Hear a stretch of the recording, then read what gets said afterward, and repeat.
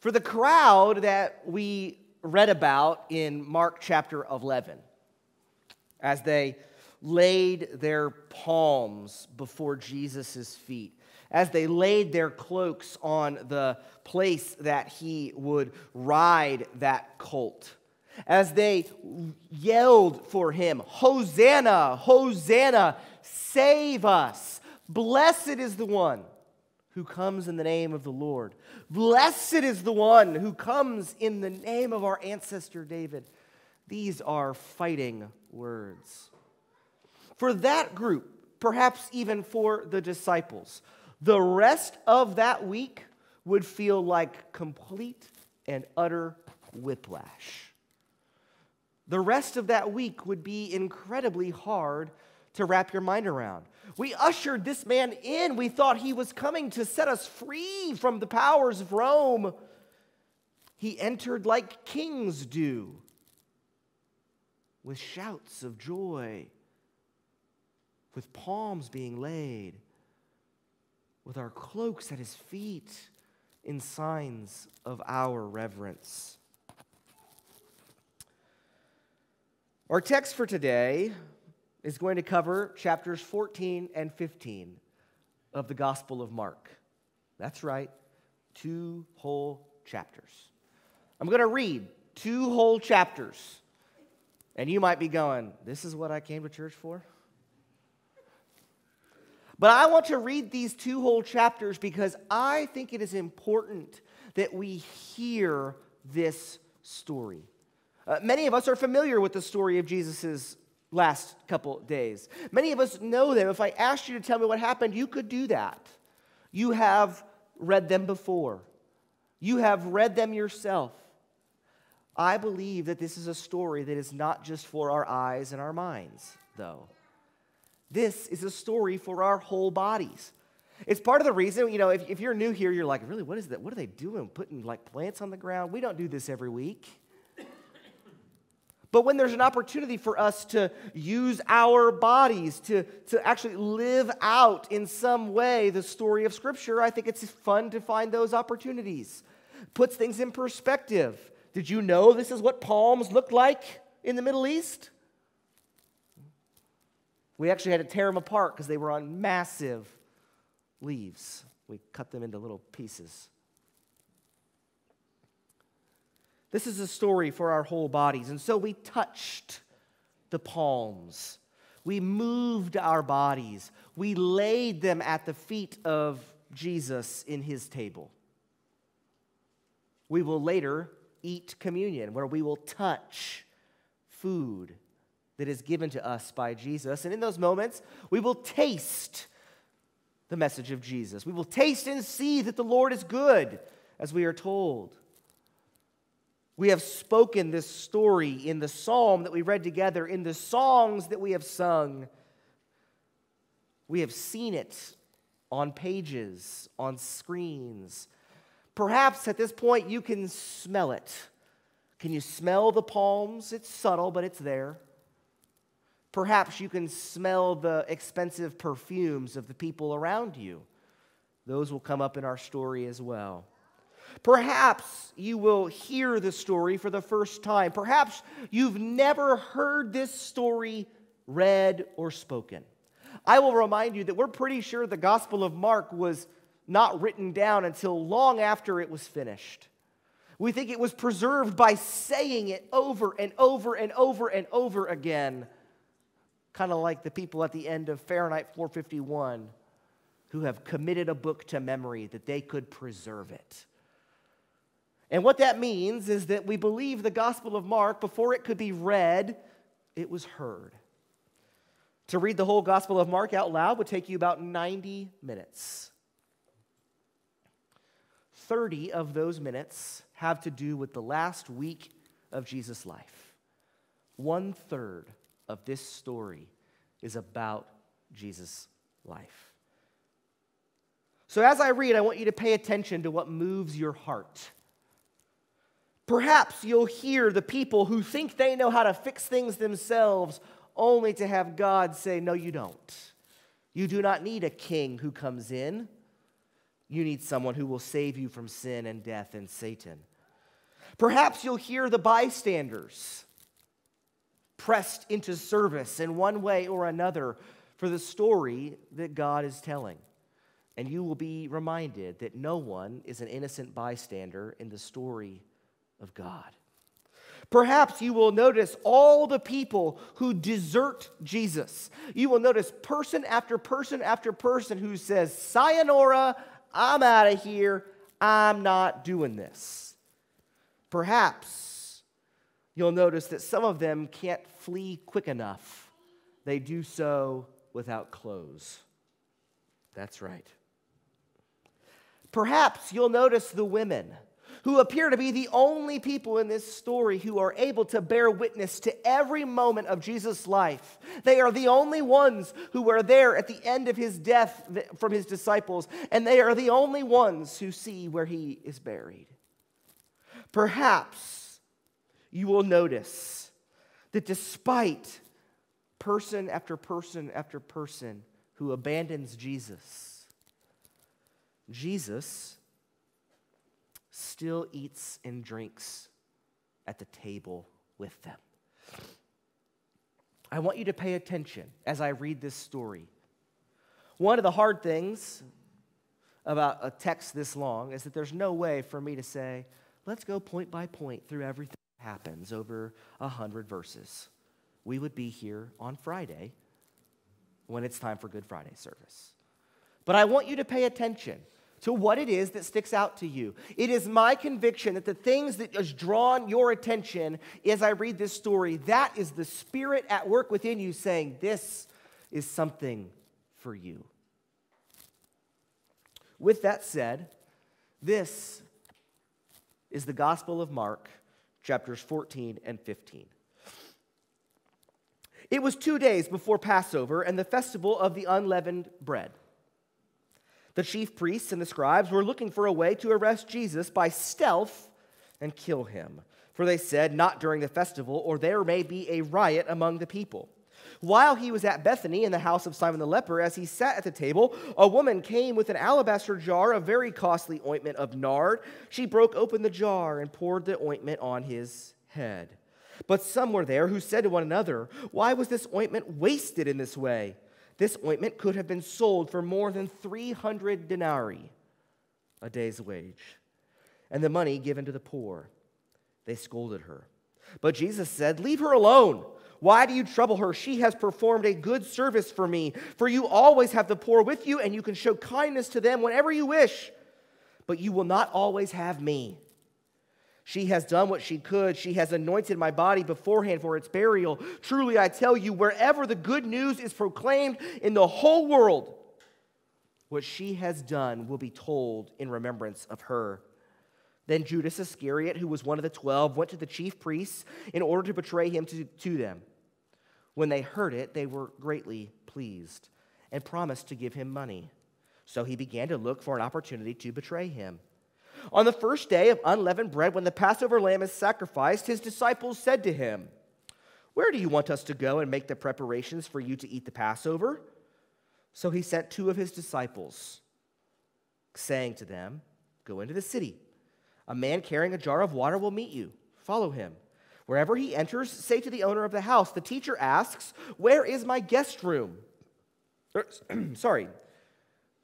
Where is my guest room where I may eat the Passover with my disciples? He will show you a large room upstairs, furnished and ready. Make preparations for us there." So the disciples set out and went to the city, and they found everything as he had told them. And they prepared the Passover meal. When it was evening, he came with the 12, and when they had taken their places and were eating, Jesus said, "Truly I tell you, one of you will betray me, one who is eating with me." They began to be distressed and say to one another, "Surely not I." He said to them, "It is one of the 12, one who is dipping bread into the bowl with me. For the Son of Man goes as it is written of him, but woe to that one by whom the Son of Man is betrayed. It would have been better for that one not to have been born." And while they were eating, he took a loaf of bread, and after blessing it, he broke it, gave it to them, and said, "Take, this is my body." Then he took a cup, and after giving thanks, he gave it to them, and all of them drank from it. And he said to them, "This is my blood of the covenant, which is poured out for many. Truly, I tell you, I will never again drink of the fruit of the vine until that day when I drink it new in the kingdom of God." When they had sung the hymn, they went out to the Mount of Olives. And Jesus said to them, "You will all become deserters, for it is written, 'I will strike the shepherd, and the sheep will be scattered.' But after I'm raised up, I will go before you to Galilee." Peter said to him, "Even though all become deserters, I will not." Jesus said to him, "Truly I tell you, this day, this very night, before the cock crows twice, you will deny me 3 times." But he said vehemently, "Even though I must die with you, I will not deny you." And all of them said the same. They went to a place called Gethsemane, and he said to his disciples, "Sit here while I pray." He took with him Peter and James and John, and he began to be distressed and agitated. He said to them, "I'm deeply grieved, even to death. Remain here and keep awake." Going a little farther, he threw himself on the ground and prayed that if it were possible, the hour might pass from him. He said, "Abba, Father, for you all things are possible. Remove this cup from me. Yet not what I want, but what you want." He came and found them sleeping, and he said to Peter, "Simon, are you asleep? Could you not keep awake 1 hour? Keep awake and pray that you may not come into the time of trial. The spirit indeed is willing, but the flesh is weak." And again he went away and prayed, saying the same words. Once more he came and found them sleeping, for their eyes were very heavy, and they did not know what to say to him. He came a third time and said to them, "Are you still sleeping and taking your rest? Enough. The hour has come. The Son of Man is betrayed into the hands of sinners. Get up, let us be going. Behold, my betrayer is at hand." Immediately, while he was still speaking, Judas, one of the 12, arrived, and with him there was a crowd with swords and clubs from the chief priests, the scribes, and the elders. Now the betrayer had given them a sign, saying, "The one I will kiss is the man. Arrest him and lead him away under guard." So when he came, he went up to him at once and said, "Rabbi," and he kissed him. Then they laid hands on him and arrested him. But one of those who stood near drew his sword and struck the slave of the high priest, cutting off his ear. Jesus said to them, "Have you come out with swords and clubs to arrest me, as though I were a bandit? Day after day I was with you in the temple teaching, and you did not arrest me. But let the scriptures be fulfilled." All of them deserted him and fled. A certain young man was following him, wearing nothing but a linen cloth. They caught hold of him, but he left the linen cloth and ran off naked. They took Jesus to the high priest, and all the chief priests and elders and the scribes were assembled. Peter had followed him at a distance right into the courtyard of the high priest, and he was sitting with the guards warming himself at the fire. Now the chief priests and the whole council were looking for testimony against Jesus to put him to death, but they found none. For many gave false testimony against him, and their testimonies did not agree. Some stood up and gave false testimony against him, saying, "We heard him say, 'I will destroy this temple that is made with hands, and in 3 days I will build another, not made with hands.' Even on this point, their testimony did not agree. The high priest stood up before them and asked Jesus, 'Have you no answer? What is it that they testify against you?' But Jesus was silent and did not answer. Again, the high priest asked him, 'Are you the Messiah, the Son of the Blessed One?' And Jesus said, 'I am. And you will see the Son of Man seated at the right hand of the power and coming with the clouds of heaven.' Then the high priest tore his clothes and said, 'Why do we still need witnesses? You have heard his blasphemy. What is your decision?' All of them condemned him as deserving death. Some began to spit on him, to blindfold him, and to strike him, saying to him, 'Prophesy.' The guards took him over and beat him. While Peter was below in the courtyard, one of the servant girls of the high priest came by. When she saw Peter warming himself, she stared at him and said, "You were with Jesus, the man from Nazareth." He denied it, saying, "I do not know or understand what you are talking about." And he went out into the forecourt, and the cock crowed. And the servant girl, on seeing him, began again to say to the bystanders, "This man is one of them." But again he denied it. Then after a little while, the bystanders again said to Peter, "Certainly you are one of them. You are Galilean." But he began to curse, and he swore an oath, "I do not know this man you are talking about." At that moment, the cock crowed for the second time, and Peter remembered that Jesus had said to him, "Before the cock crows twice, you will deny me 3 times." And he broke down and wept.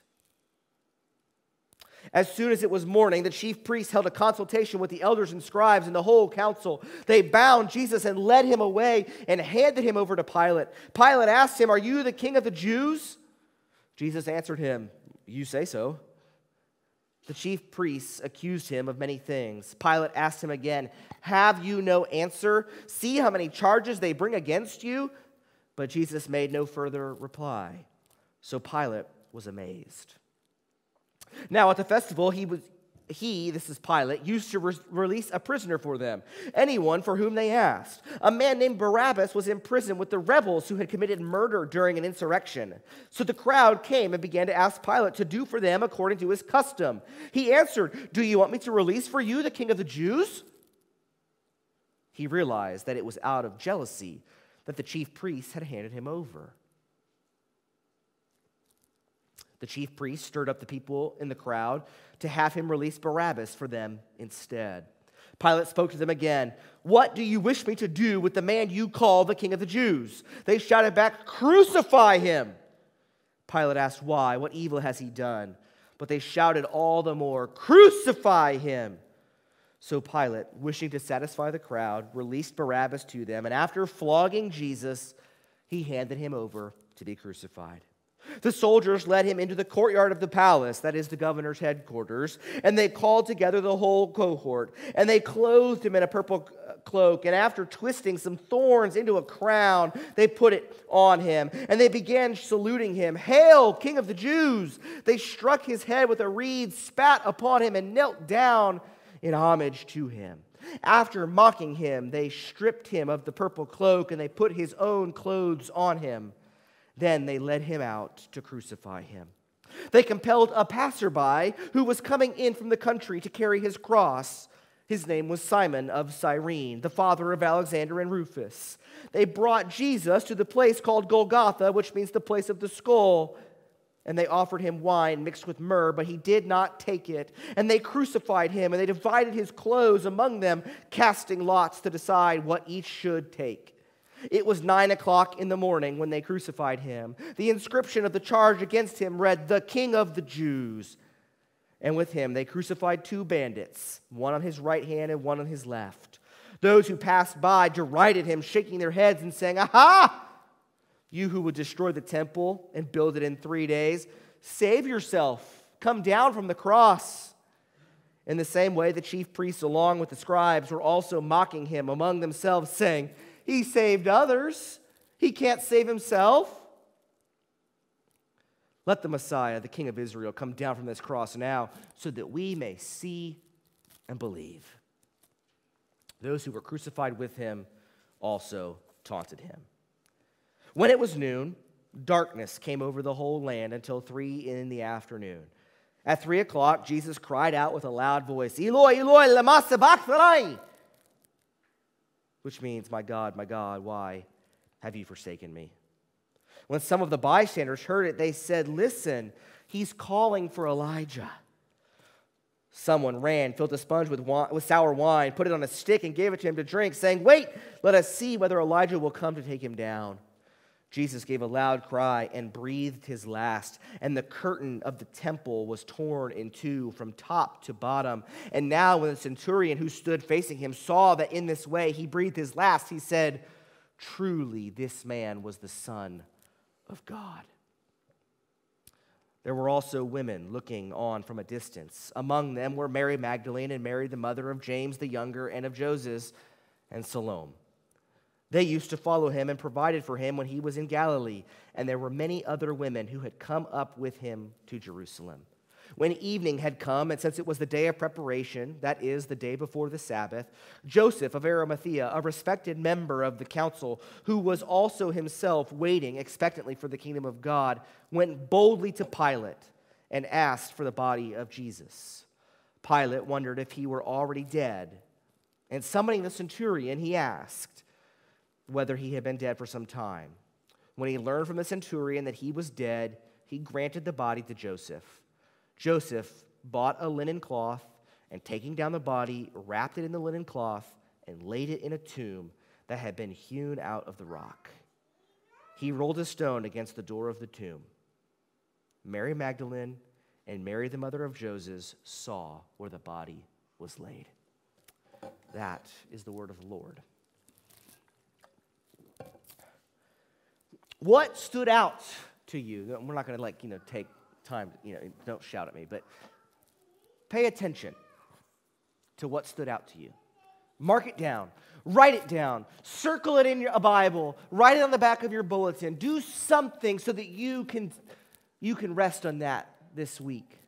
Something for you to evaluate, something for you to think about, some question that you need to ask and have answered. What is it that stood out to you? What is it that the Spirit says, this is the message for you this day?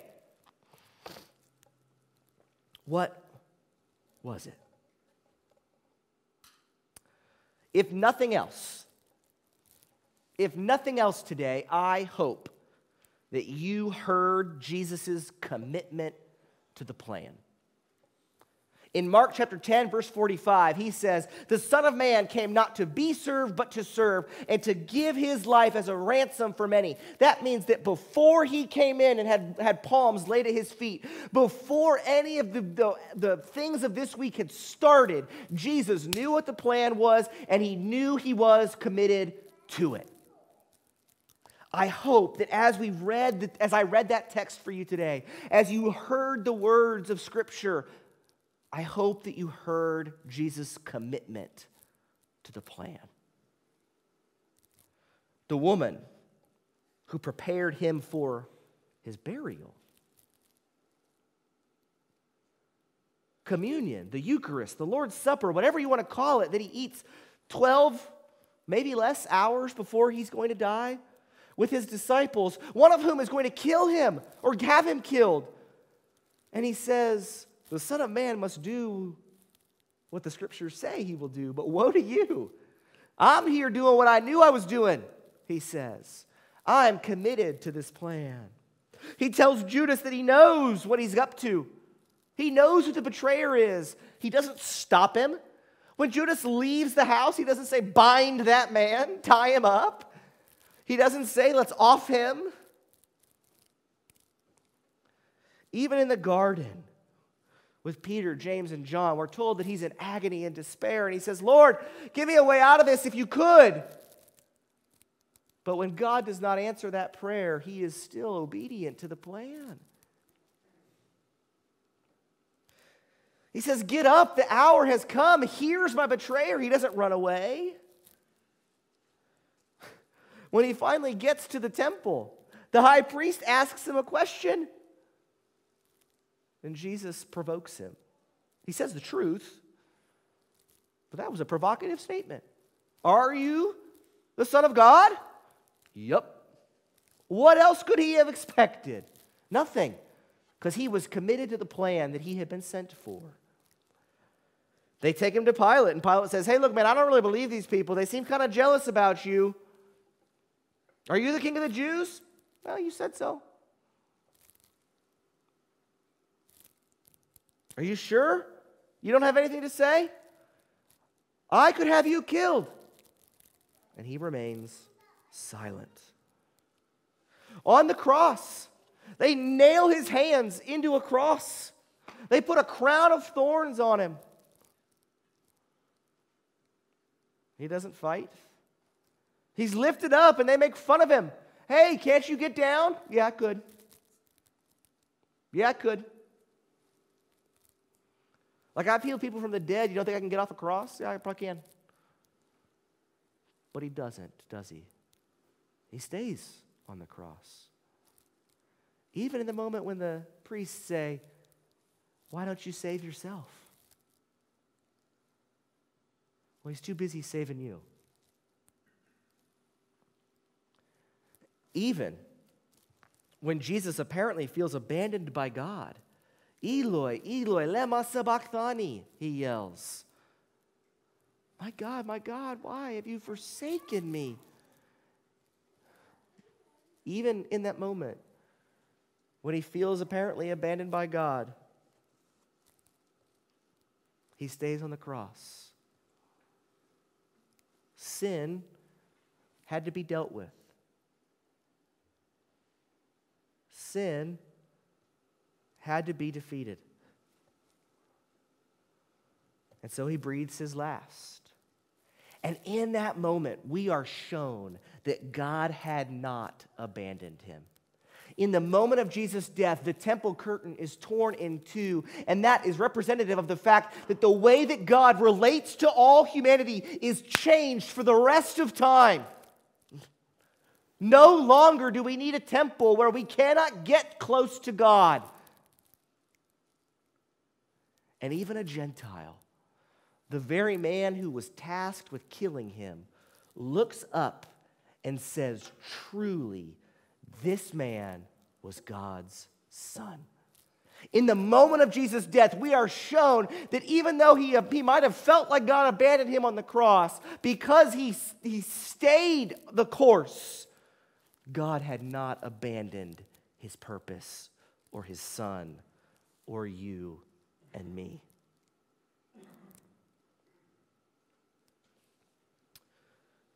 Jesus was steady to the end.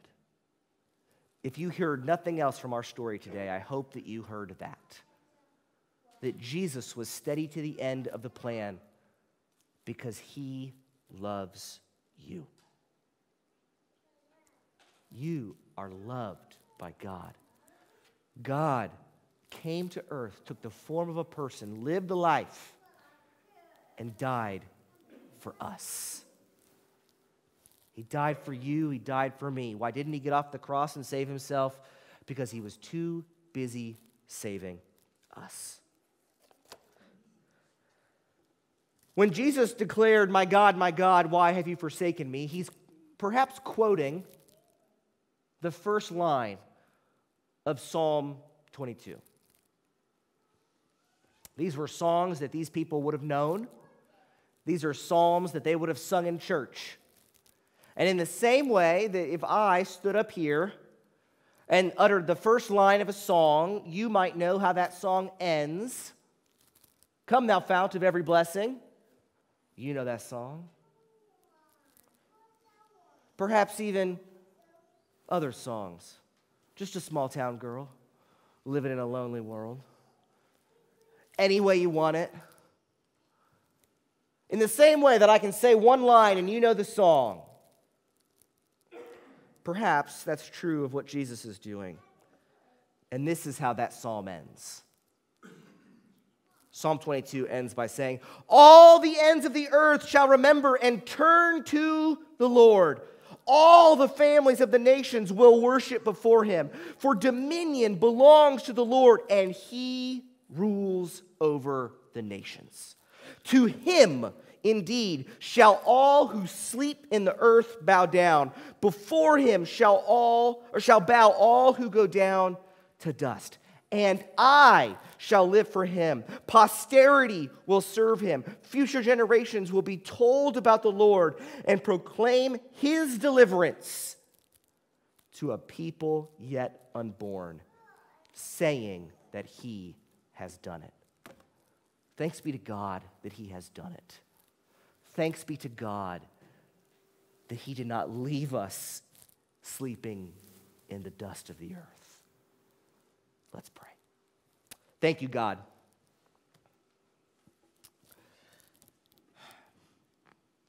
God, I'm overwhelmed by the good news. I feel unworthy to preach it.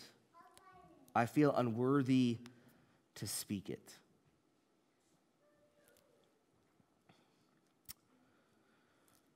Lord, as we prepare this week to walk with you to your death, we pray that you would keep in mind all the ways that you were faithful to us, and may your faithfulness to us inspire us to be faithful to you. Of course, Lord, we rejoice because we know that Sunday is coming. We know that the death of your Son is not the end of the story. And so, Lord, we pray that you would help us live as people who have been set free from the power of sin and death through the wonderful life, death, and resurrection of your beloved Son, Jesus, the Messiah. It's in his name we pray. Amen.